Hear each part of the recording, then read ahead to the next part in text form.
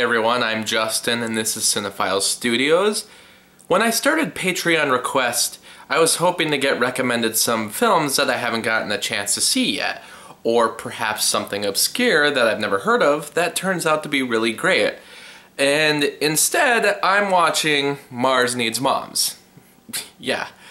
Chris requested me to review this one, so if you want to be like Chris, you can go over on Patreon right now, you can support me on there, and you can find other films to have me watch. Films that ended an entire production company. Yeah, so that's pretty cool. Mars Needs Moms. The only thing I really remember about this is, well, the title. The title alone is so bad. Mars Needs Moms. Of course that's not going to be a box office success, and of course it gets bad reviews. There's no way a movie like Mars Needs Moms is going to do well on any level. There's just no way. The movie is so bad, apparently, that when I bought this copy online, and I bought it used for a couple bucks, probably less than $5, it was still in the wrapping. Like, no one opened it. Apparently, the film was used, but not even worth watching at home. So, yeah, if that tells you anything, we're in for quite a treat. I've never really gotten to this one. I guess I've just been pushing it off, especially since I've seen all the other Image Movers films, so I'm definitely not against the technique to a degree. I'll give the movies a chance, so why not Mars Needs Moms? Well, is it any good? Is it worth watching after all this time? Let's pop it in and find out. Well, pretty much. I think the movie got a bit of a bad rap. I think most of the negative criticism comes because the film was produced for a ridiculously large budget of $150 million, only making $39 million, and only being 88 minutes long. That's gotta be up there for the most expensive film per minute. Image Movers in general got criticism for its animation style, so pretty much the movie never had a chance. But just watching it without the extra baggage, it's just another basic sci-fi flick. The film stars Seth Green as Milo, except it's only Seth Green doing the motion capture and some other kid dubbing the voice because I guess they finally realized later in production that Seth Green is an adult. However, on the Blu-ray, there was a way to watch it with Seth Green's original vocals, so that's cool. I shouldn't have said what I said, should I? I shouldn't have said what I said, should I? One night, Milo's mom gets kidnapped by Martians from Mars, since the aliens use robots to keep all the newborns disciplined. The mom's ability as a mom, I guess, are extracted and put into nanny bots, while all the male babies are sent to live in the space dumpster, along with Gribble, an 80s loving guy who got stuck on the planet himself. Iceman. No! Did you see Top Gun? It's a pretty simple plot, but the stuff I really wish they delve into, well, it never happens. There's not really anything much said about why things are done this way, or why the women are all in charge, or why they need to keep the male babies in the space dumpster. Nothing interesting is really said. It seems to be done just to service this simple story. How strong is this line? I'm a little over my goal weight right now. It's just a weird idea for a movie, but I could see it working if it took itself a little less seriously, but there's some pretty emotional scenes in the movie. I guess they work on their own, but as a part of this animated kids film, I don't know, it felt out of place and pointless. If anything, I think this movie could have been better as a live action flick, maybe one of those Nickelodeon movies or Disney Channel movies. Come on, baby. A chrysanthemum?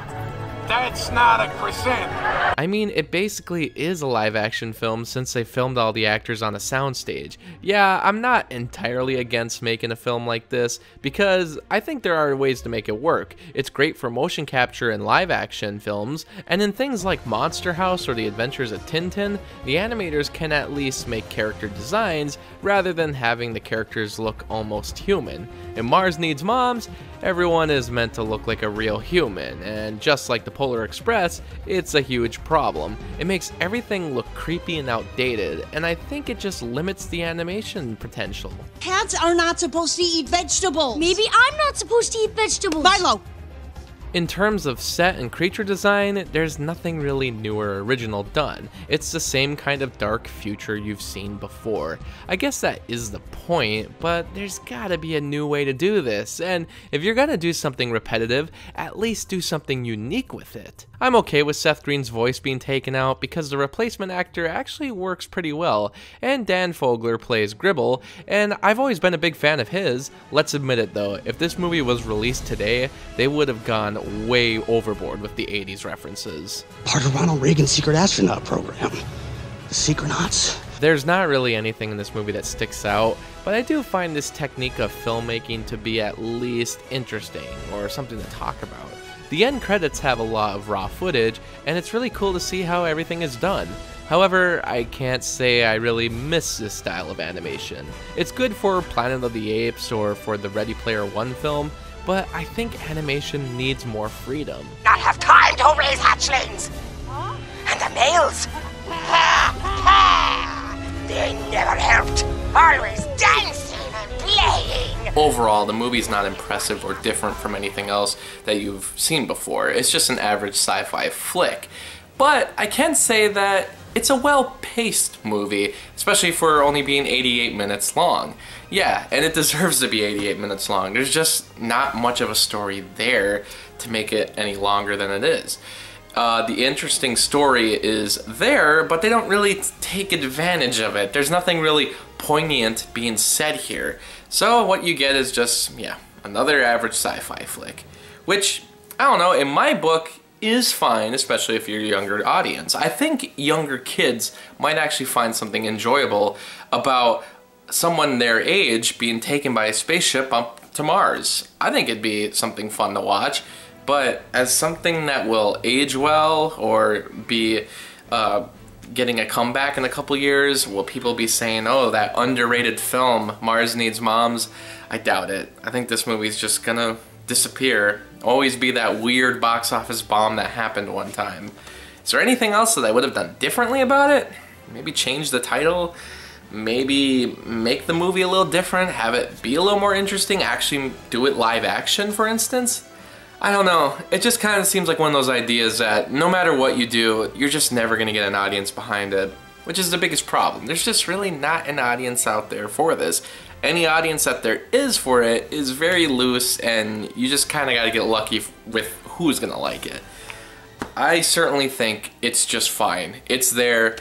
I'm not going to remember it in a week, which is, yeah. Thanks for watching the video, and I'll see you next month with a couple more Patreon requests.